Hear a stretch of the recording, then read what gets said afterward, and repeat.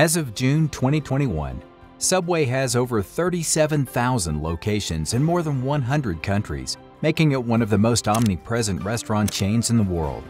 And since its rise, dozens of chains have come along hoping to mimic its success. But did you know the brand story originally started in 1965 when a 17-year-old bootstrapper tried to figure out a way to fund his college education? With the simple words, "Let's open a submarine shop," a 35-year-old nuclear physicist changed the boy's life forever. Considering that neither of them had ever run a business before, this suggestion came as a big surprise, let alone the fact that the boy had never even made a sub before in his life.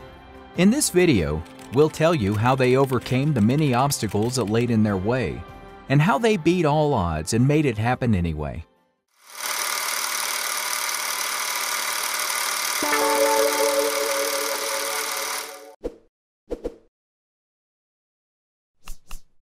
Frederick Adrian DeLuca was born on October 3, 1947, in Brooklyn, New York, to Italian-American parents. It was the year 1965, and Fred was about to turn 18. He wanted to pursue a medical career and was looking for a way to pay for college. But he knew he didn't have the money to pay for it, so instead, he decided to see if a friend of his parents could help him out. His name was Peter Buck. Peter is a nuclear physicist, and Fred considered him to be the perfect person to ask for advice, as he seemed to have life figured out. One sunny day, Peter invited Fred and his parents to a barbecue at his house. Fred saw his chance. He mustered all his courage and walked over to Peter, but while he pretended he wanted to ask him for some advice, in reality, he was hoping the man would give him a loan. He could have never expected what was about to happen next, though. Speaking of that day, Fred once said in an interview, "I remember it was a hot and sunny afternoon, and we were at our close family friend, Dr. Peter Buck's house for a barbecue. I was worried about how I was going to pay for my college tuition fees with the $1.25 per hour job I was doing at the local hardware store, so I decided to ask Pete for advice." But instead of merely giving Fred advice or a loan, Peter went a little further. He told him to open a submarine sandwich shop. Earlier that month, Peter had seen a sandwich shop in his hometown experiencing huge success. He suggested that it would earn Fred enough money to see him through college, and he even offered to be his partner. Fred couldn't believe his ears. And keeping in mind that neither Peter nor Fred had ever run a business before, it was a response he had not seen coming. But with nothing to lose, he didn't need much convincing. The two men quickly joined forces. Fred would do the groundwork of running the restaurant, while Peter would take care of the funds. He provided the $1,000 startup money, and their first shop opened on the 28th of August 1965 in Bridgeport, in Connecticut. They named it Peter's Super Submarines. It was a very simple, basic store. They did not have a lot of equipment, and what they did have was all purchased secondhand. The menu was simple too. They just had 5 sandwiches. And the only other thing you could buy was a can of Coke. The entrepreneurial pair was feeling optimistic though, and their next step was to formulate a business plan that outlined the company's goals. As another local sandwich chain had 32 stores at the time, they set themselves a target of reaching that number within 10 years. Would they make it? The start was rough, to say the least. When Fred and Peter launched a radio advertisement for their place, they quickly noticed something was off. Pete's Submarine sounded an awful like Pizza Marines. It was misleading, and it needed to be changed. They switched the name to Pete's Subway. And finally, in 1968, it was shortened to just Subway. But the duo would need more than a simple name change to get their business up and running.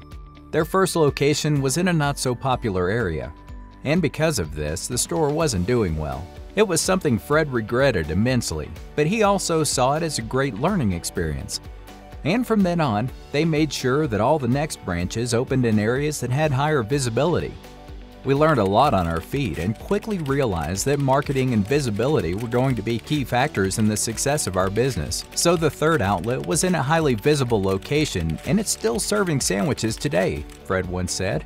But how about their big plan to reach 32 stores in just 10 years? Well, it seemed like that wasn't going to work out.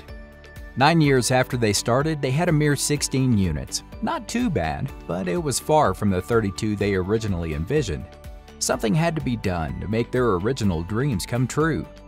Fred realized that the most efficient way to meet their goal was to get other people involved, and the best way to do that was through franchising. This way, independent owners could operate under the Subway name for a franchise fee and annual royalties. It was the mid-70s though, and franchising was not as common as it is today. Without any coaches or advisors, Fred and Peter had to wing it. The learning curve was steep, and it took them a long time to learn the franchise business. But from the very beginning, Fred felt this was the right thing to do. He saw it as the perfect way to help them get to their goal of 32 stores, and it was a decision he wouldn't regret, because as soon as the company started franchising, their fortunes changed wildly. Despite their initial struggles, Fred finally managed to pay his way through university, and Subway began expanding at a breakneck pace from then on. In 1981, there were already 166 stores. But Fred had big dreams, and he knew he wanted to expand even further. Subway's Chief Development Officer, Don Furtman, recalls his first field meeting at the company in 1981, when Subway had just 166 stores. Fred announced the goal of having 5,000 stores by 1994, he said. We thought he was nuts. We hadn't hit 200 yet, but we were thinking logically, while he was thinking passionately. And it was that passion that led to Subway's ever-growing expansion. By 1978, they had opened 100 stores across the USA. They hit their 5,000-unit goal ahead of schedule in 1990. And the numbers only kept increasing. By 1995, they already had 10,000 stores. The future was looking bright, and it goes to show that focusing and setting goals can have enormous impact.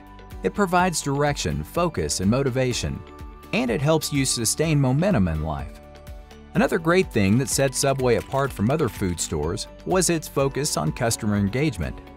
It was one of the early adopters of the open kitchen layout that lets you watch your food being made right in front of you. People loved it. And it not only reassured them about what's in their food, but it also allowed for endless customization on the fly. But would this be enough?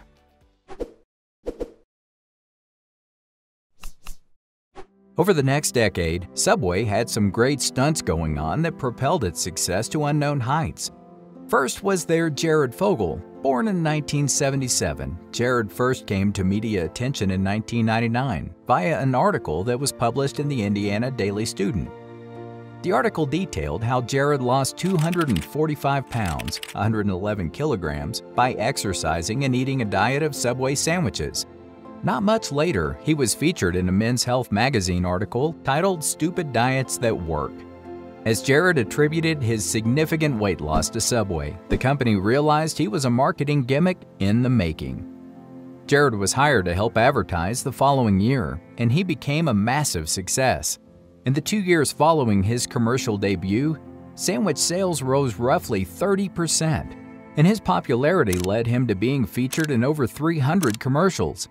Unfortunately, his tenure would eventually end with a blow, but more on that in a bit.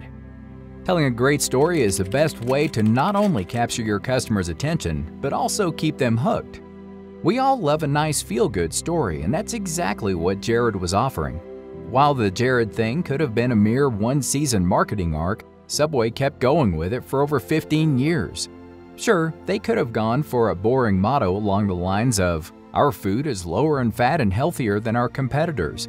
But they knew very well that it would never be nearly as compelling as, "Hey, look at me. I ate exclusively at Subway and lost tons of weight." At the time, Subway was also truly on top of trends. They had always had lower fat offerings, but instead of marketing themselves as just a sub shop, they now began focusing more on fresh ingredients. It was the era of eat fresh, after all. And in a world where fast food mostly meant fried everything, the emphasis on fresh ingredients was a great way to take advantage of the growing interest in eating healthier. Things were looking great, and in 2000, Fred even published his own book. 7 years later, he had already amassed a net worth of $1.5 billion, and Forbes magazine named him number 242 of the 400 richest Americans. Then in 2008, another smash hit was in the making. Subway introduced its tantalizing deal. For just $5, customers could now purchase any foot-long sandwich. The promotion was a huge hit with cash-strapped customers during the global recession, and its famous jingle became the company's calling card. Within a year, revenue skyrocketed, and many industry analysts dubbed it one of the most successful promotions in the history of American cuisine. But while things may have once seemed so perfect, troubles were looming on the horizon. It began with Jared Fogle. In 2015, the former Subway spokesman's tenure came to an abrupt end. An FBI investigation convicted him traveling to pay for sex with minors and possessing child pornography, and he was sentenced to 15 years in prison. That same year, founder Fred DeLuca also passed away. He had been suffering from leukemia since 2013, and after a 2-year-long struggle, he passed away at the age of 67. As he hadn't set up a succession plan, however, the company's direction was unclear. And the chain's biggest promotion, the $5 footlong, well, it turned out the deal wasn't so hot for Subway's franchisees. In fact, they hated it. They claimed the corporate-mandated deal decimated their profits, and they have banded together in revolt numerous times to fight its economic infeasibility. But franchisee unrest wasn't all Subway was dealing with. It also had some fierce competition. A lethal combination of McDonald's increased sales and an increase in the grab-and-go sandwiches at convenience stores and gas stations did a number on its revenue. And as if that weren't enough, its famous "Eat Fresh" tagline was now becoming increasingly less relevant. While it used to set Subway apart from competitors, by now, other mainstream fast food spots also jumped on the healthy bandwagon and began offering fresh salads and lower-calorie alternatives. Customer demand began dwindling bit by bit. And since 2012, Subway franchisees saw their average annual sales dip $65,000 per store, from $482,000 to $417,000.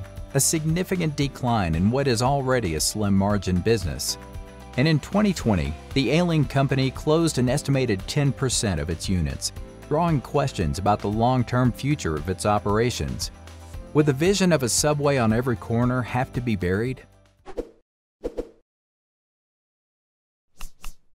The Subway empire has been crumbling over the years, and it seems like over time it hasn't managed to continue doing what it initially was so good at, keeping up with trends and noticing what customers want.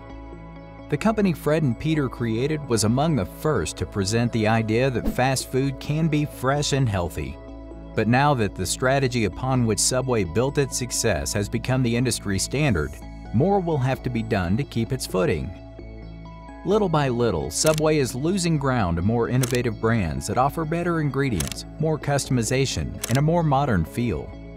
And if you look at other big fast food giants like McDonald's and Taco Bell, they are creating something entirely unique and are looking more and more like modernized lounges where customers actually enjoy hanging out. For Subway to keep up, a thorough revamp may be needed, and we're not just talking about merely changing up the menu. Perhaps Subway YouTube sensation Milad Mirg can help them out.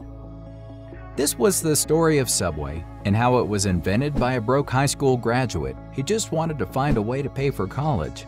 While it's currently still a billion-dollar franchise that can be found in over 100 countries, the company has steadily been losing ground to competitors, and it is dealing with franchisees who are also increasingly getting more agitated.